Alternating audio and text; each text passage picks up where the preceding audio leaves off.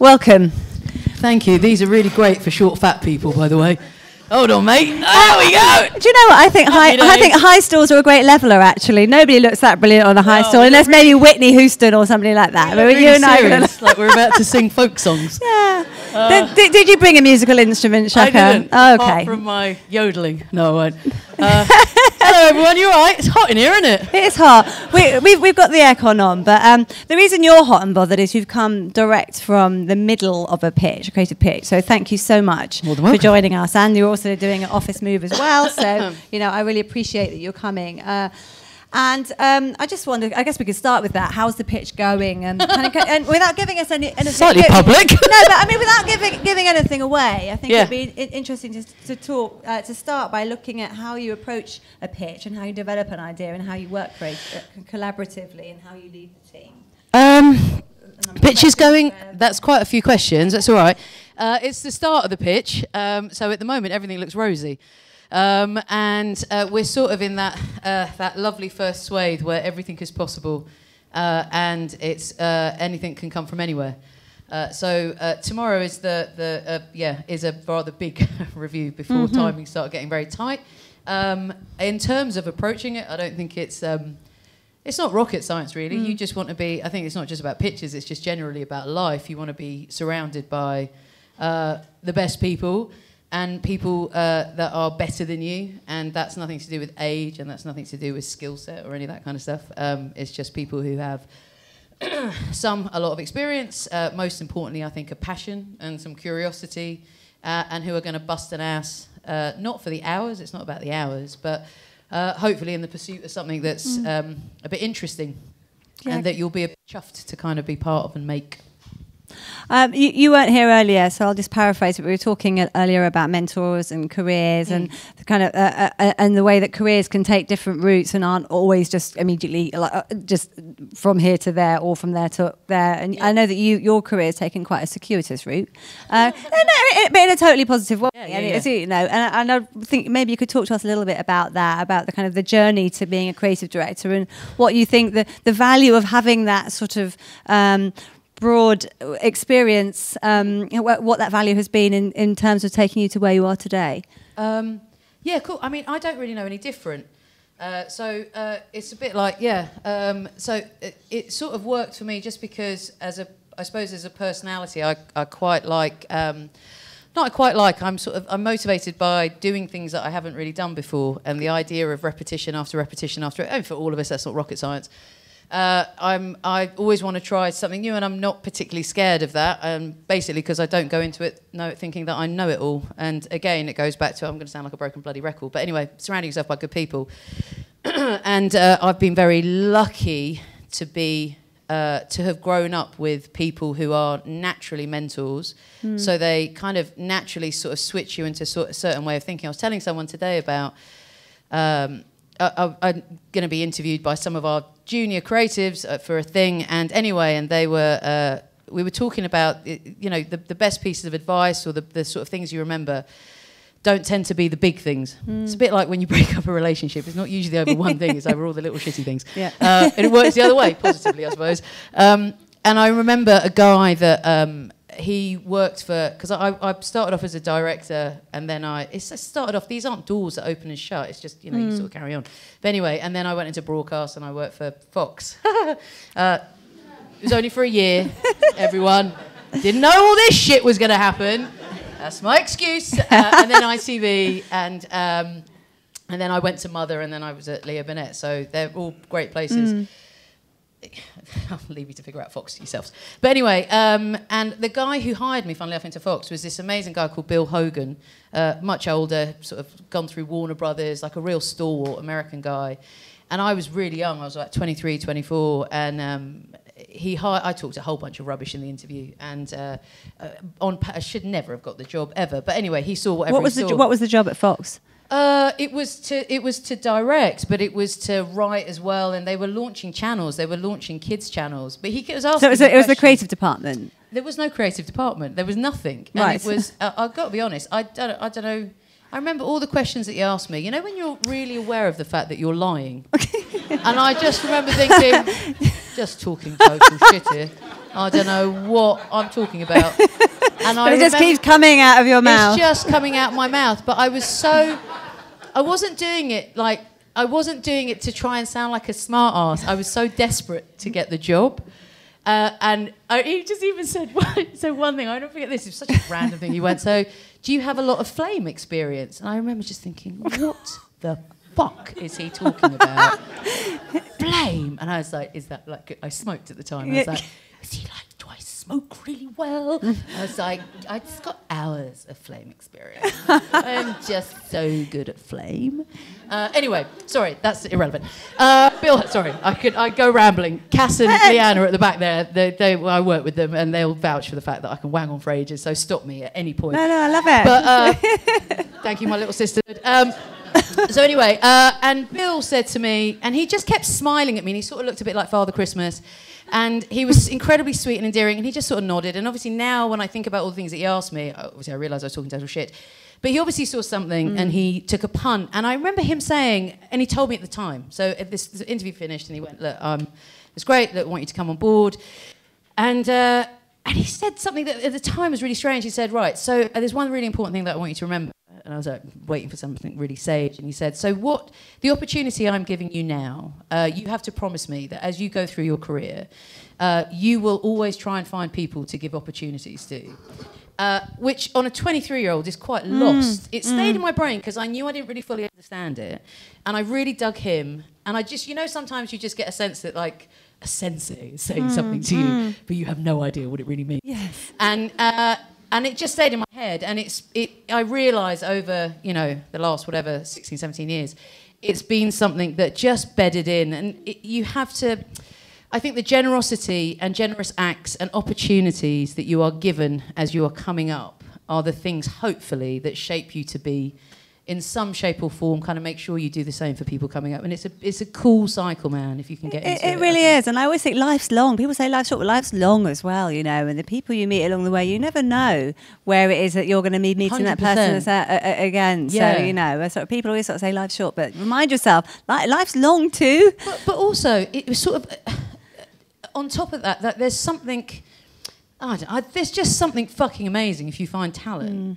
And there's just this incredible feeling of just, I get butterflies in my stomach when you see someone and they're so fucking good. And also they potentially don't know how good they are.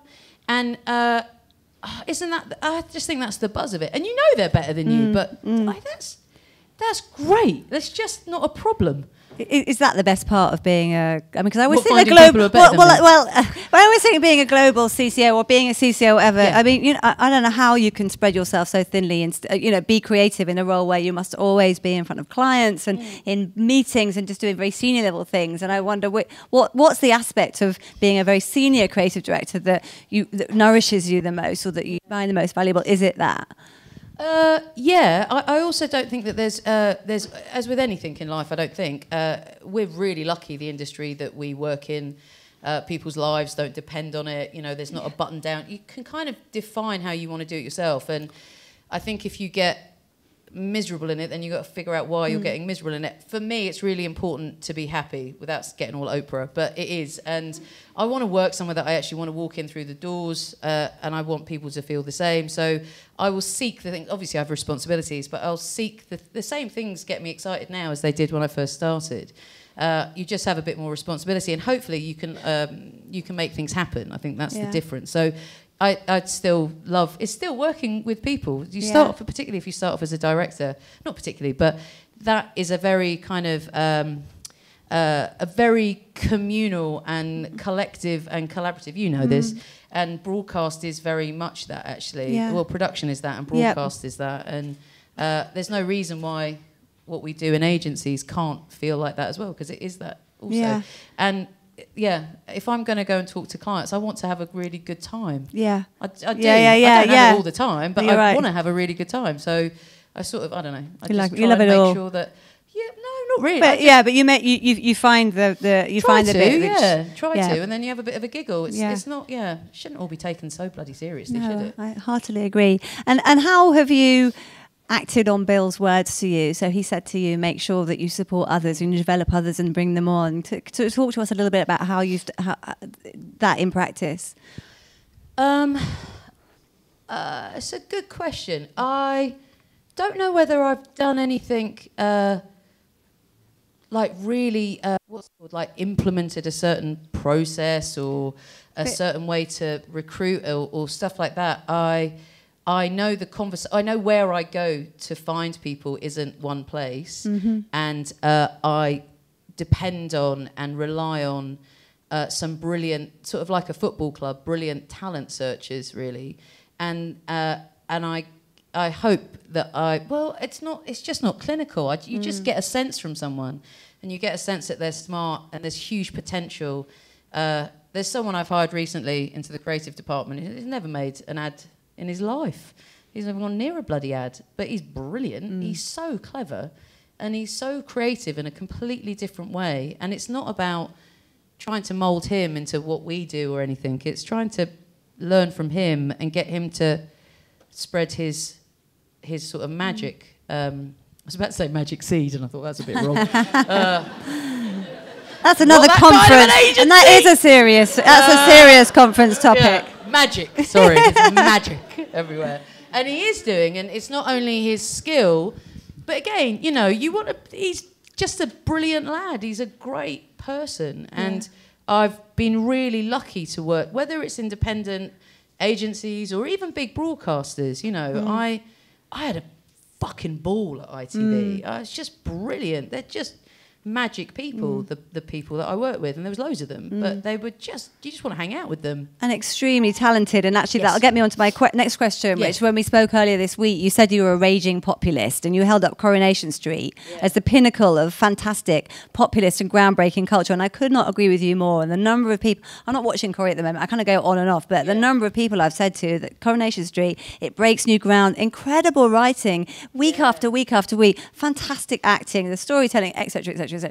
But it's so difficult to do. And I mean, ITV, you know, they make it look easy, but it's so difficult. And I sort of think with brands, that's even harder when you're talking about the kind of the populist brands, because it's almost kind of goes over into like utility, you know. If you're talking, I mean, you look after McDonald's and Co-op and things, and these are such sort of mainstream brands. I think it's, to me, they can be some of the most difficult to bring to life, or certainly to build people's affinity towards. And I just wonder if you could talk about kind of the challenges and how you go about like creating good populist content. I don't think there's a formula for it, and as you know from telly, I mean, broadcast is full of incredibly talented people who, like, the toughest gig in broadcast is trying to come up with a Saturday night entertainment show. And there's a reason why, and it's brilliant, by the way. You know, Saturday Night Takeaway is now on its 16th season, and Dancing on Ice has come back as a recommission. I can wang on about this for ages. It's really difficult to find a format that works. It's fucking tricky, and populism, in my humble opinion, is the hardest thing in the world to do. Absolutely. Hardest. And it's not that niche is easy, not at all, but it's a lot more focused. You can punch in tighter. And Corrie is just, and I've got that from personal experience, you said it yourself, you know, you've got writers like Jonathan Harvey and Russell T Davies have come from Corrie. You've got actresses like Saran Jones and Sarah Lancashire, and directors, and it's just, and there is the thing that this isn't really answering your question, but the thing I love about broadcast, and I hope that we're kind of injecting it, not just injecting in the agency, but the thing I just like to be around is the thing of making stuff. And I think in advertising, it can be quite a slow process. Your energy can kind of get quite depleted. So it's kind of, the onus is on all of us to be, obviously you've got to do the day-to-day and know what you do, but there's also got to be a whole bunch of stuff that you're doing out of your own passion. It's kind of, it's like being a chef, you know what I mean? You can't be a chef and not go into a kitchen and cook. Strange analogy, but you get the drift. Anyway, shit analogy actually, so apologies, but I'm talking about making lots of stuff. But anyway, it's McDonald's was one of the reasons that I came to Leo's, because it's obviously a huge brand, and also coming to Leo's altogether was, there isn't a snobbery in the build, and that's really important to me. That I don't have that personally. I know I'll go to a I love a good Tom Cruise movie or a Steven Spielberg movie. because it's fucking difficult to do, and to be able to go there and you watch something with your kid or you watch something with your grandmother is really bloody difficult. And Macca's are, they're an incredible client. And I know people stand up and they say, brilliant client. They have to say it because they have to say it. I'm not just saying it. They are, first and foremost, really, really, really sound people. They're really good people. They really understand their brand. They're really good marketeers, and they're human first. And they understand the role of their brand in people's lives, and they don't try and overstate that, I don't think, in my humble opinion. And they're interested in the kind of the humanity of their brand, and so therefore want to tell human stories. And because they're good marketeers, they understand the creative process. So there's a huge amount of trust, a huge, huge amount of trust. And there's a huge amount of conversation, but you feel like you're on the same side. So you know you've got a chance of getting somewhere decent because you're not wasting time trying to second guess each other. So it's not easy at all, but there are just some ingredients, aren't there? That if you, and also again back to that kind of that collective, if you have the right kind of collective of people inside and out and all around and partners and all that stuff, then you got a bit of a go at it. We're going to go to questions in a minute because I'm sure people will have some questions to ask. So while you're thinking about anything your questions, about Coronation Street, yeah, absolutely. Anything. But can we just have one more question on TV and moving over to brands or advertising, whatever you call it? And you said that you found the transition relatively smooth, and you found the parallels. But I have to say, coming from TV into advertising, I felt that everything felt to be the same but opposite. It felt kind of upside down. Say the thing you said to me on the phone. I'm going to try and say the thing I said to the phone. So it was really clever. It's not that clever. Oh it's not that God, clever. No, it wasn't that clever. But I felt that in TV, like the opportunity to be creative is almost exactly the opposite in advertising and in TV. So in TV, the slot, the frequency, the length of time, the format, all of that is set. But then what you can do within that, 6 half-an-hour episodes or one-off documentary or whatever, is completely down to you, because all the broadcaster wants you to do is deliver an audience. So you can be wildly creative and extremely groundbreaking as long as you conform to some quite rigid rules around the format and 10 o'clock on Saturday night or whatever it is. Whereas in advertising, it felt to me that exactly the opposite was true, which is that what the client is very clear about is the message that you need to deliver or the output that you need to deliver, but everything else is up for grabs. So we're thinking, are we going to be using TV? Are we going to be doing something social? How are we going to bring that to life? And where and etc. So it just felt to me where I kind of came in thinking, okay, I kind of understand this, to actually thinking all the things all the places where I saw creativity reside, and I'm paraphrasing and I'm simplifying it wildly because I know that TV and brands are converging so much, but that was the observation. It's a clever one, though, isn't it? Well, anyway, on that tumbleweed moment. About 2 years, like, been really thinking about this. I just think that. Anyway, but I think we cut to questions now. If anybody has a question for Chaka, do raise your hand. No, if you don't either. No questions, which. Okay, what? You can play some music. That's cool. You got a question? Come on then. Let's have a little dance. Thank you. Look, on the back of them, I've got these are Nike IDs. And on the back of them, look, I've got that's Tallulah Bell, that's my 6-year-old. And I don't know whether this is chav or whether it's sweet. I've got TR, Tiger Rose. Just thought you might want to know that. Sorry. You didn't ask me that at all. You just said I've got nice sneaks on. Sorry. So Chaka, I'm mildly obsessed with human stories. I create and write and produce them for my YouTube channel and so on. Some of them go mainstream. Yeah. So I know there's so much that goes into making a story or a branded story really connect with humans on a large mainstream level. Yeah. Give me your two. What two ingredients do you think make a really compelling human story with a branded time as well? Should we just repeat that for the benefits of the people? Please do, yes. Well, no, I'm going to try. But you were talking about you are a writer, producer, director on your own YouTube channel, and you're obsessed with making stories. You are a chief storyteller and general all-round goddess of creative. He didn't say that part, but I sort of thought I thought that was the inference. Yes. What are the two key ingredients of a compelling human story? Thanks for starting off on such a simple question. No problem. I don't know if there's two ingredients. The only thing, the most important thing for me, and that's not just for me, that's for all the people that we're kind of working with, is that it's actually not brand first. It always has to be human first. And I think, particularly from a sort of an advertising point of view, or just and this sort of links back to the thing that you were saying about the transition between sort of broadcast or television into advertising, why it's simpler, is because I think it's the same starting point, which is, and I don't want to sound, sorry if the words are a bit cliched, but cliches exist because they're true. Ultimately, we're just trying to find some kind of connection and a resonance. The thing that got me excited as a little Iranian beige kid in Devon was the fact that there were these stories and these worlds out there that were so much bigger than my very small life. And they gave me hope, and they gave me excitement. They made my stomachs go, my butterflies go in my stomach. And I look for the same thing now, which is what's the thing, and it's sometimes from things that I relate to in my own life, things that I relate to, or I can see in other people's lives, and I'm fascinated by it. And God, I'm going to sound really eggy now. I think if it comes from a place of love, genuinely, like I think, all right, there we go. I think it's a good starting point. Doesn't mean you get it right, but I think we can overcome. It's really fucking difficult to do, but we can really overcomplicate it. And I hear a lot of times, customers and people are audiences first, and they are people. And if we concentrate on that, then we win hearts and we win minds and all the rest of it, and we've got some chance. So it's really difficult to do, but I think it's really simple. And I also think that we kind of feel it. We just kind of know in our gut when something's happening, and we know when something it feels a bit mechanical, and it feels like and a bit over-intellectualized. And it helps that I'm not the cleverest person in the world, so I need things brought down, to not brought down to a level, but simplified, because then if I feel it, then I sort of know there's something in it. Lovely. I'm aware that we've really overrun. We're going to take one more question because it's 1:45, so sorry everybody, or maybe two if we can do it quickly. But yes, I'll talk please. Quickly, I promise. How do I handle difficult clients?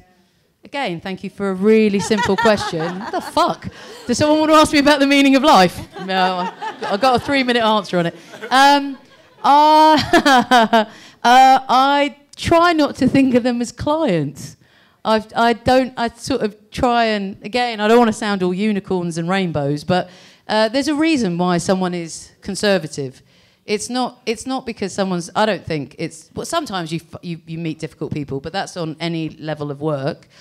I think there's a reason always for something. And if you try and find what the reason is and try and find a way to be able to explain, or not even explain, but understand where it comes from, you've got a chance of being able to start at a different point maybe. So I think it just has to come down to open it up a little bit more than just the relationship between as a client, as an agency, or a client as a creative, sort of human to human, go back a little bit, figure it out, and not think there's one way for all. It's a different starting point.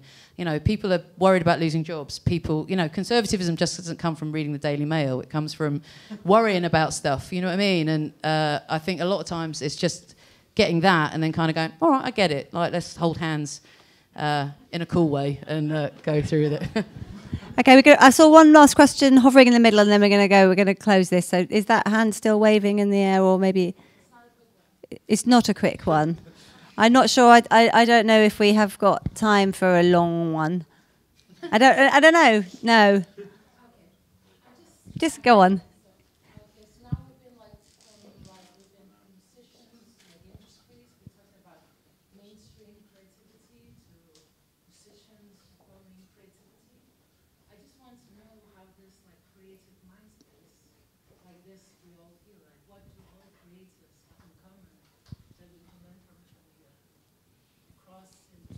Holy fuck.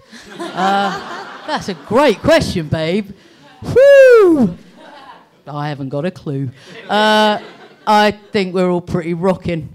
It's pretty simple as that, really. Yeah, I don't know. Curiosity, I don't know. Curiosity, interest, bit of love, bit of craft. Bosh.